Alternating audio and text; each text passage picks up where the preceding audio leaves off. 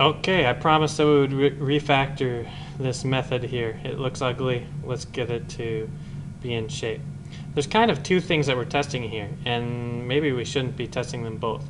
Here we're testing that someone is logged in, and here we're testing that they're the administrative user. In a certain sense, we're doing the same. We're doing two things here as well. We're checking that someone's logged in, and here we're checking that they are a specific user. Maybe we can kind of combine these together. So let's go ahead and do something. Let's do another before action, and let's call that ensure correct user.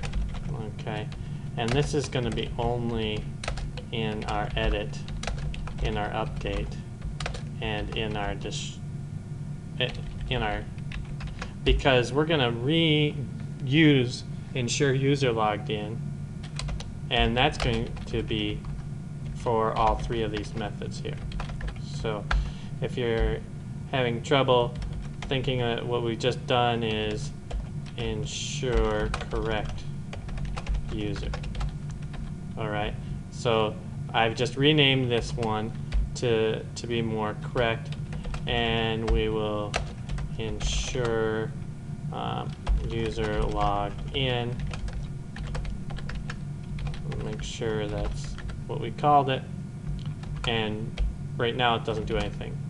So we should get the same behavior because all I've done is rename this method, and everything is the same as before. But now that I've got a new name for a method, now I can actually put this in here. Okay, so ensure logged in. So unless we have a current user, right? That's how we tell if we're logged in. We should flash a warning that says something like not logged in, and we can't be more specific than we were before. Redirect to our login path. Okay, and well, let's try that. Let's see if that captures everything that we wanted previously.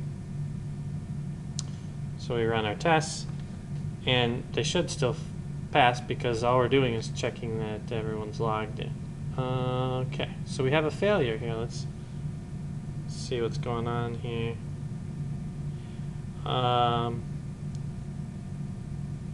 When we try to edit a non-existent user, well, let's look at that test. Spec features users. Line 145. So in this case, we're trying to edit a non-existent user, and we want to be able to get an error message, not an error message that we're not logged in. So we need to make this more specific here. Let's go like this, and let's log in as our user, and we have to avoid capybara because it's a request type. Let's see what happens now. So now we're logging in, and we're going to try to edit some other user. So this just reflects the fact that we have to be logged in to do that. Okay, good. So we can now go back to our app controllers. So now we have this logged in. So now, since this ensure correct user is not checking whether we're logged in, now we're checking if we're the correct user. Now, maybe we're going to make this more serious, because now they are logged in, but they're not logged in as the correct user. And so we have the opportunity to change that. But now we'll defer that, because we've taken out from our ensure admin having to have this check in here. So that's easy to take care of. Let's see if that still does what we want us to do. It's more clear now. That method only does one thing. It makes sure that the user who's logged in is an administrator, and we already checked earlier that they're logged in. Okay, well that I think we can agree on is a nice change. And then we can do something like we can change this. We can say, since we know that they're logged in and they're trying to edit another user, they're kind of doing something they shouldn't be doing.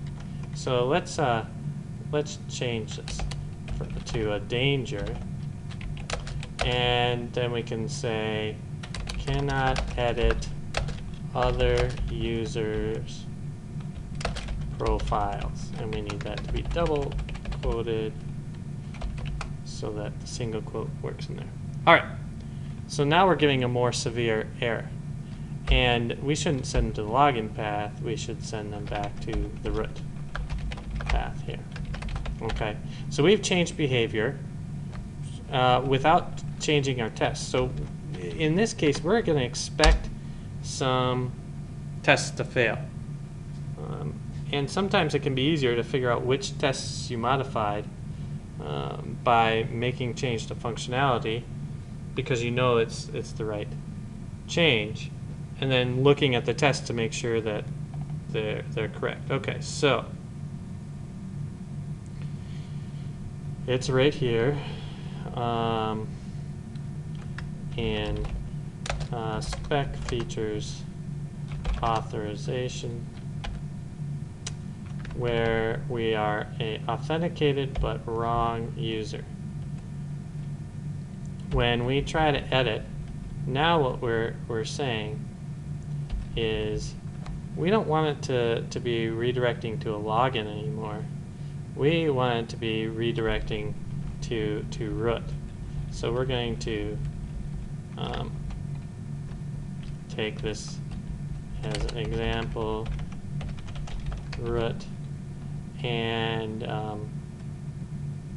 in this case we can go like this: let login user be the other user, and then we don't have to do this right here. We have our browser path, and then we need to say what kind of error type it is, and that would be a danger, right? We said that's bad news. And let error signature. So this would be this is a new one in here. What would we see if we didn't get redirected to root? And that would be edit profile, because that's what we display on there.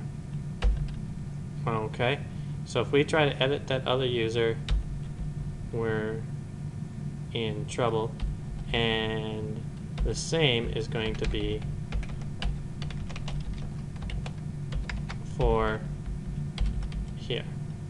We still need an error type, and that is going to be danger, and we still need our login user to be our other user.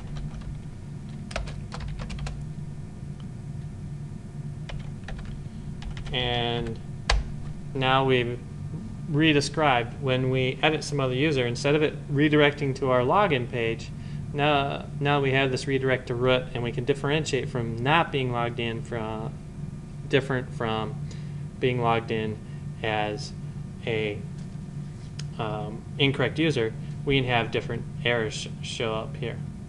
And then we can say, oh, well, there's commonality between these two. Let's see if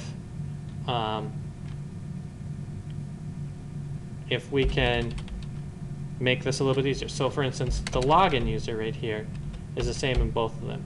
So let's see if we can just change this let up here and inherit it both. And this is a way that you can experiment and see if these are true parameters or we treat them kind of as parameters. And so what we see as we edit these is these are more like variables than parameters, global variables. And so, oh, that's nice. Now we can save that. And the other thing is we're going to have the same error type. So we can take that out. Whoops. Take that out as well, and it makes it just a little bit more readable. And so now we know in this one, when we go to the edit, we get these kind of, as this user, we get in trouble. If we try to delete, we get in same type of trouble, but they're different actions. And so now we've refactored our code and added a little bit of functionality when we thought about how it looked and what the different pieces were trying to do.